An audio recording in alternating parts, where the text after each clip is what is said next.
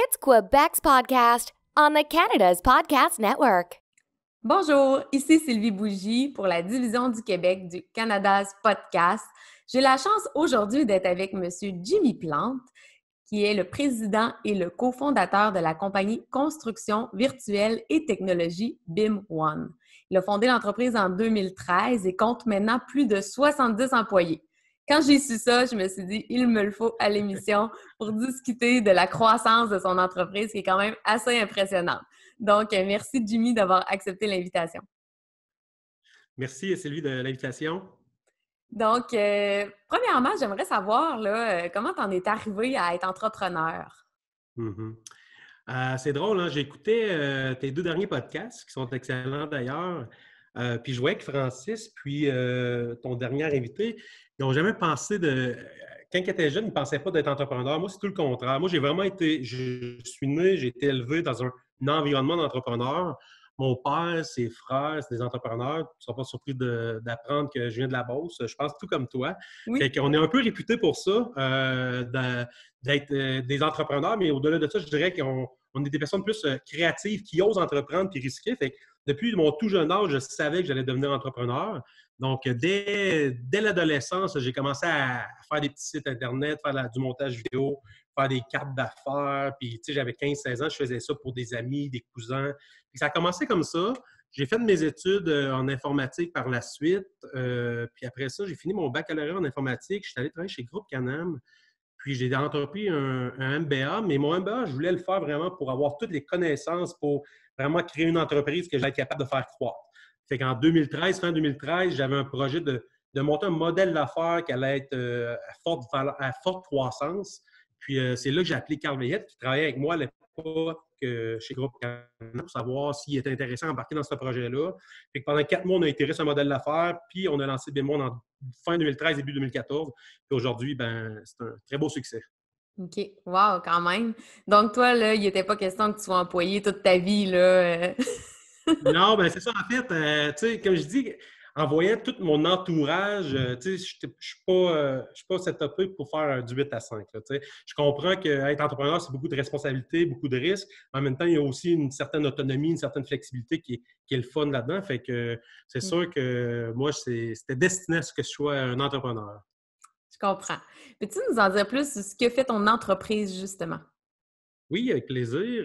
En fait, BIM1, on est spécialisé dans le déploiement de processus digital et des nouvelles technologies reliées à la construction et l'ingénierie, à cette industrie-là. Principalement au niveau du BIM. Le BIM, là, c'est une terminologie anglaise, c'est Building Information Modeling. Fait que c'est toutes les maquettes numériques 3D, en fait. Fait que l'industrie, depuis 5-10 ans, est en train vraiment de connaître une transformation, passer du CAD, là, des plans 2D, vers les maquettes numériques 3D. Fait qu'aujourd'hui, BIM1, on a 2 divisions. On a vraiment une division service-conseil qui aide l'industrie, là, les architectes, les ingénieurs, les donneurs d'ordre, les entrepreneurs, qui aident tous les différents professionnels de la construction à migrer vers le BIM, à utiliser la maquette numérique et ses avantages. Puis on a une autre division qui s'appelle BIM-Track. On a développé une technologie qui est vendue aujourd'hui partout dans le monde là, pour faciliter la collaboration et la communication autour des maquettes numériques 3D. Fait que ça, on a démarré BIM1 en 2014 comme service conseil, mais rapidement, dans le fond, on a développé une technologie qu'on a lancée en 2016. Puis on sait c'est quoi une technologie, là, ça peut vivre une forte croissance, puis c'est ça qui nous est arrivé. On est allé chercher des investisseurs aussi. Fait que là, on a un conseil d'administration avec des investisseurs et tout. Fait que ça nous a permis vraiment d'injecter dans l'entreprise, investir beaucoup dans le produit, dans la commercialisation. Et aujourd'hui, BIM-Track est vendu dans plus de 35 pays, un peu partout dans le monde, principalement au Canada, aux États-Unis, en France, au UK, au Royaume-Uni, puis en Australie. C'est nos 5 principaux marchés, mais quand même, vu que c'est web, il n'y a pas de frontières, puis on est capable de vendre notre plateforme partout dans le monde. Et justement, c'est un beau défi au niveau de la commercialisation. Comment vous faites pour commercialiser partout comme ça? Ouais, en fait, c'est drôle, hein? J'ai pas de bonne réponse à ça. Aujourd'hui, oui, on a une équipe qui est structurée en vente, en marketing, on a des stratégies, mais quand on a lancé en 2016, je crois qu'on a juste arrivé au bon moment, puis avec une bonne idée qui réglait un vrai problème. Quand on a lancé le produit en 2016, en mai 2016, puis tout de suite, on a eu des ventes, là, le monde mettait leur carte de crédit en ligne, puis achetait un abonnement, puis commençait à l'utiliser. Fait qu'on a vu qu'on réglait vraiment un problème de l'industrie. Fait que c'est à ce moment-là que moi et Carl, on a dit là, il faut aller chercher de l'argent, il faut aller chercher des investisseurs pour vraiment pousser la machine puis aller saisir l'opportunité. C'est ça qu'on a fait. On a monté une équipe de vente, une équipe de marketing, puis une équipe de produits qui développe encore le produit, qui innove au niveau du produit. C'est ça. En technologie, en fait, il faut juste avoir le meilleur produit qui aille bien, qui soit facile à utiliser. Puis à partir de là, quand tu es capable d'aller chercher tes consommateurs, là, tes clients qui l'utilisent, ben, la vente est plus facile, en fait. Mais ça reste que nos ventes, on fait beaucoup de trade shows, on fait beaucoup de foires commerciales un peu partout dans le monde. Fait que nos vendeurs, ils se voyagent beaucoup dans le monde présentement, sauf évidemment pendant le COVID. Pendant le confinement, ça a été quand même un défi de rejoindre toute cette clientèle-là sans faire de foire commerciale, mais on y arrive quand même. Donc, puis là, aujourd'hui, on est en train d'ouvrir, on est en train d'engager des personnes plus locales. Là. Aux États-Unis, on est rendu avec 4 employés. On a une personne à Calgary, une personne en République tchèque. Fait on commence à organiser notre organisation là, pour qu'on soit capable de saisir l'opportunité qui est mondiale. OK. Donc, c'est ça, c'est que d'avoir des employés sur place, tu sens que c'est une plus-value pour tes ventes ou c'est le suivi client? Oui, en fait, pour les ventes, il y a des marchés comme les États-Unis. Là, environ 2 ans, on s'est dit, c'est quoi notre stratégie? Là? À un moment donné, on est quand même limité en ressources humaines, en ressources financières. Fait qu'il faut focuser sur un marché puis sur un type de clientèle. Puis là, 2 ans, on a dit, on s'en va aux États-Unis. Fait qu'à partir de là, on a vraiment commencé à engager le local. C'est sûr qu'une bonne... Cette industrie-là qui est quand même conservatrice, une bonne poignée de main, là, ça fait la différence. Mm-hmm. Donc, fait qu'avoir du monde local, ça l'aide. C'est combiné avec une stratégie marketing qui est forte, en fait. Là. C'est un peu le mix de tout ça qui fait en sorte qu'on a une belle équilibre et qu'on va chercher les nouveaux clients. OK. Au niveau du ralentissement, justement, en lien avec la COVID, là, bon, on le sait au Québec, en tout cas, du moins, à un moment donné, le milieu de la construction est arrêté complètement.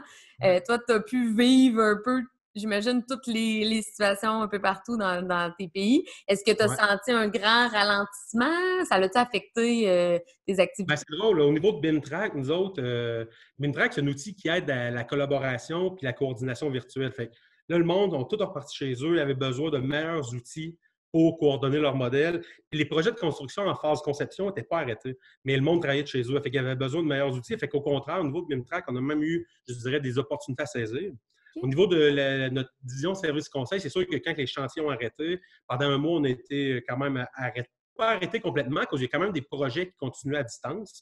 Il y a eu un petit ralentissement, mais rapidement, en mai, c'est reparti avec tous les programmes du PACMI pour la formation et tout. Là. Nous, on donne la formation à l'industrie, ça fait que le monde, nos clients en ont profité pour venir chercher nos services afin de former leur monde à l'interne pour pouvoir faire leur migration vers le BIM. Donc, un impact qui est très, très, très limité. Je me compte vraiment chanceux, nous autres, comme entreprise. Là, on n'a pas eu d'impact très concrète au niveau par rapport au confinement et au COVID. Là. OK. Mais tu es quand même resté à l'affût, justement, entre autres du PACMI. Tu es resté à l'affût quand même des opportunités, ce qui est très bien. Oui, exact. Puis c'est sûr que je suis entouré d'excellents conseillers. Là, comme entrepreneur, moi, ça a été un peu ma devise là, dès le départ de bien m'entourer. Donc, aujourd'hui, j'ai une équipe de direction qui est vraiment solide. Puis, c'est sûr, j'ai une personne au RH, aux finances, que les autres, ils regardaient ça, les conférences de presse, ils suivaient toutes. Fait qu'aussitôt qu'il y a quoi qui sortait, on pouvait essayer d'aller voir comment on peut aller chercher cette aide-là pour faire bénéficier nos clients, en fait. Fait que c'est sûr que nous autres, effectivement, là, on est bien entourés, on a des conseillers qui sont solides. Puis, à partir de là, on peut faire des belles affaires. Oui. Peux-tu me donner un conseil, mettons, un entrepreneur qui est en train de nous écouter actuellement, qui est en technologie, puis là, on a retenu déjà, bon, c'est sûr, d'avoir un bon produit qui répond à un réel besoin. Ça, je pense que ça reste une base très pertinente que parfois les gens oublient. Mais as-tu un autre conseil, tu sais, qui pourrait, tu sais, soit une erreur que tu as commis, toi, et justement, que tu pourrais recommander ou un apprentissage que tu as eu là, en lien avec ça? Oui, en fait, c'est sûr, des erreurs, on en fait plusieurs. Là. Recommencer l'aventure, elle serait bien différente. Je dirais des erreurs, je dirais plus peut-être des conseils, là, de bien s'entourer. Comme je le dis, moi, dès le départ, je me chercher en 2015 un coach qui s'appelait André Couture, qui a œuvré dans le monde des technologies, un entrepreneur technologique à succès. Et rapidement, lui est venu cadrer notre aspect plus financier. Qu'est-ce qui est difficile au début, c'est de faire des bons forecasts que tu suis, là, des bonnes prévisions financières que tu es capable de suivre, puis que finalement, tu ne manques pas d'argent dans 6 mois, puis que là, tu ne sais plus quoi faire, puis là, il faut que tu prennes des décisions qui sont Fait que je suis allé me chercher André Couture qui était coach et mentor. Je fais vraiment une différence entre les deux, là. Fait qu'il venait travailler vraiment sur l'entreprise, la structure des finances et tout, puis mentor plus au niveau personnel.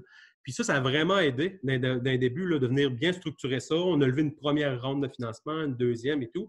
Fait que c'est sûr que dans les technologies, cash is king, là, que je pourrais dire. Fait que il t'en faut de l'argent au début pour investir dans le produit, mettre les bases en place et tout. Puis il ne faut pas négliger que parfois tu penses, tu sais, comme entrepreneur, on est top optimiste, puis on pense que les ventes vont exploser du jour au lendemain. Là. Mais soyez plus conservateurs. Ça va être mieux pour justement après ça aller lever du financement auprès d'institutions, auprès d'investisseurs privés, peu importe. Mais bien s'entourer, puis de faire des bonnes prévisions financières. Là, si vous avez une ambition de croître, là, c'est clé. Oui, effectivement. C'est un très bon conseil. Mm. Tu as un pied à terre, bon, à Québec, à Montréal, tu as des employés un peu partout. Comme tu le sais, et comme son nom l'indique, le Canada's Podcast est un réseau canadien, donc on veut un peu en savoir plus sur c'est quoi la différence de faire des affaires. Je te dirais, toi, c'est super intéressant. J'aimerais ça t'entendre sur les différences entre Québec et Montréal, mais aussi à l'extérieur, là, donc à l'international. Donc, peux-tu nous en dire un petit peu là-dessus? En fait, moi, j'adore Québec, là, la ville. Je trouve que c'est une belle grosseur. C'est pas trop gros, puis c'est pas trop petit. Tu sais, c'est pas trop petit les ressources nécessaires, puis c'est pas trop gros le monde. Fait que c'est une belle communauté d'affaires. Moi, dès que j'ai démarré l'entreprise, rapidement, on dirait que j'avais l'impression de connaître tous les entrepreneurs de Québec. Ben, pas tous, là, mais une bonne partie des entrepreneurs. Je fréquentais des réseaux. C'est là, d'ailleurs, qu'on s'est quand même rencontrés en 2014-2015.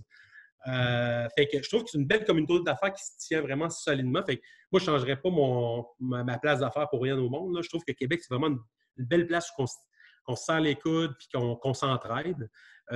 Montréal aussi, c'est un très bel endroit. C'est sûr que nous autres, on est allés à Montréal à base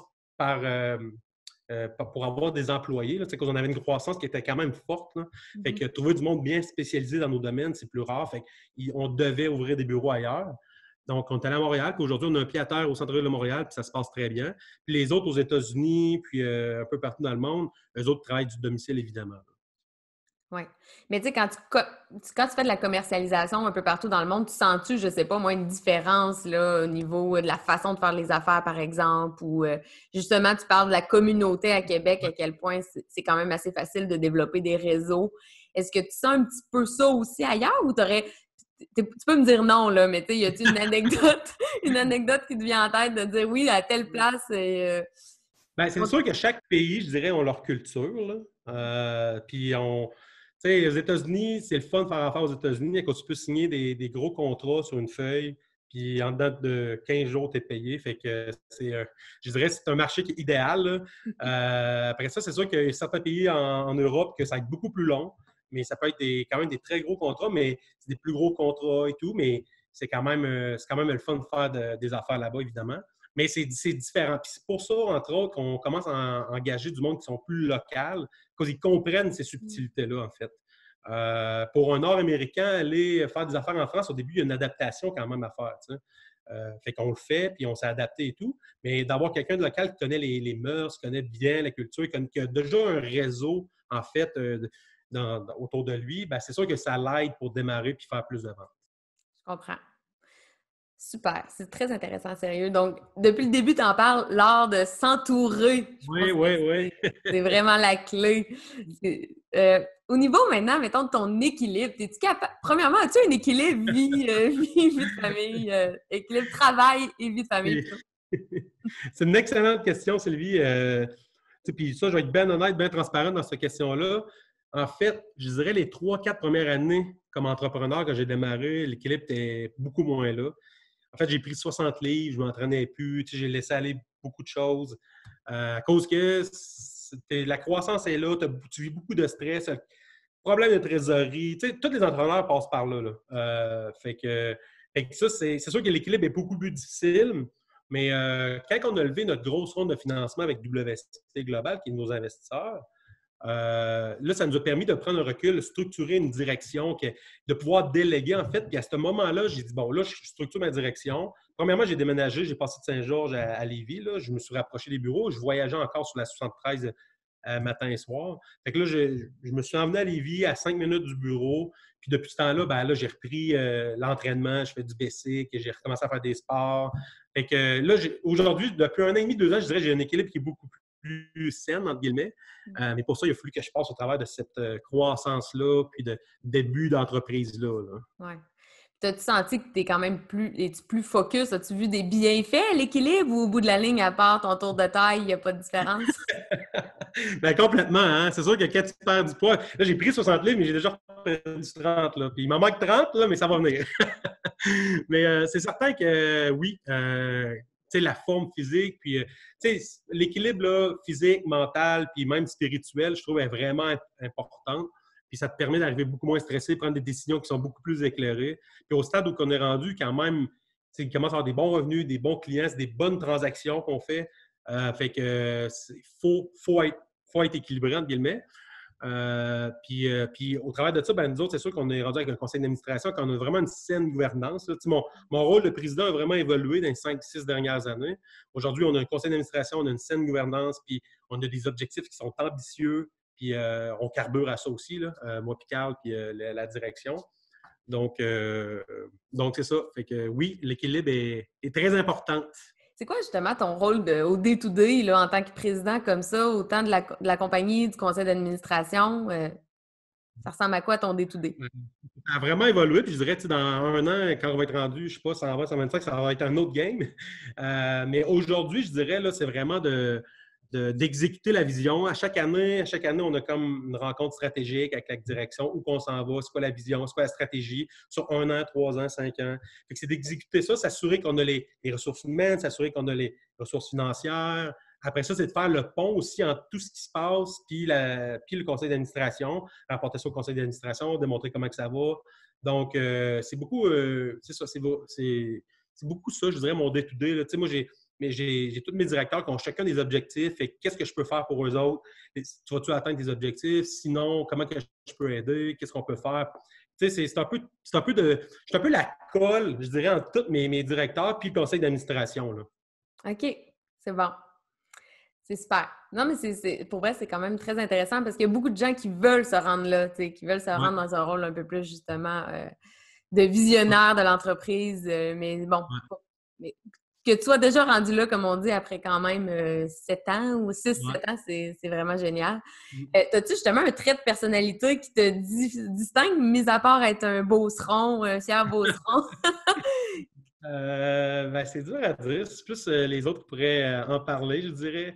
Je me considère quand même comme une personne empathique. Tu sais, j'ai encore peu parlé de mes employés, là, mais mes 75 employés aujourd'hui, là, je connais leur nom, je connais leur vie. Tu sais, ils ont-tu une femme, ils ont-tu des enfants? Puis je me soucie d'eux. Là, puis je pense que ça m'a été éduqué depuis que je suis jeune de me soucier de mon entourage. Là.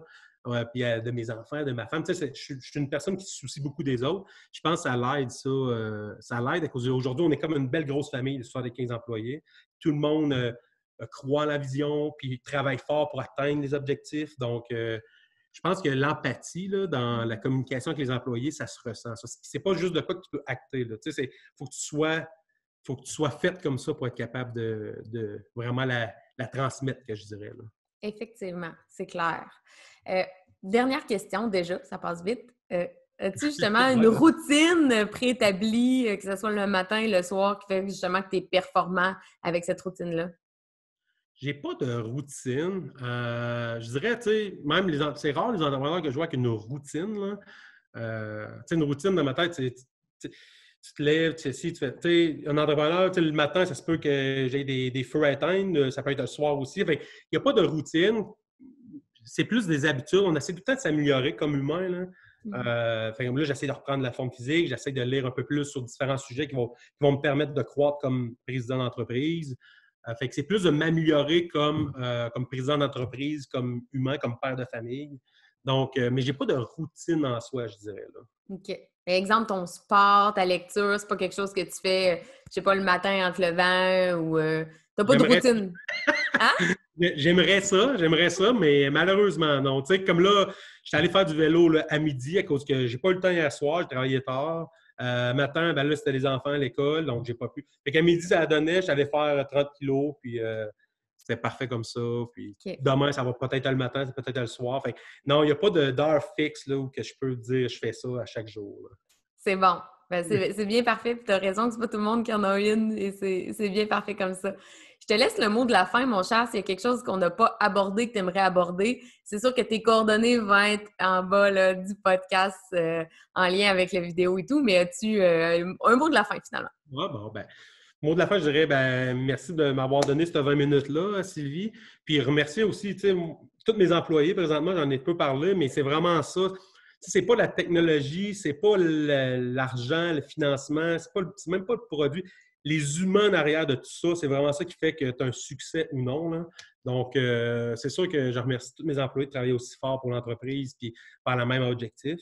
Puis, tout le monde qui m'a soutenu tout au long de mon parcours entrepreneurial, là, ma femme, mes enfants. Tu sais, j'en ai peu parlé, là, mais je me rappelle dans 2015-2016, quand c'était plus difficile, arriver à la maison avec 2 petits-enfants d'1 an puis 3 ans, tu oublies tout à ce moment-là. Tu sais, même si c'est une journée difficile, là, quand tu leur vois la face, les autres, c'est tellement... tu oublies tout. Fait que, tu sais, ça m'a aidé aussi à évoluer là-dedans. Fait que remercier tous mes parents qui m'ont aidé beaucoup là-dedans, ma femme, mes enfants. Fait que, juste un gros merci à tout le monde qui ont collaboré au beau succès puis à qui que je suis aujourd'hui. Là. Wow! C'est vraiment beau! Donc, ils vont être contents d'entendre ça, j'en suis convaincue. Fait que je te souhaite du succès. J'espère vraiment te revoir dans l'émission, même dans 1 an ou 2, pour voir où tu vas en être rendu. Vraiment, là, bravo!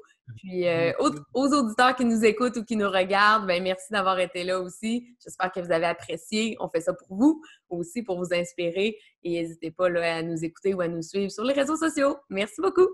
Merci. Bye bye! Bye.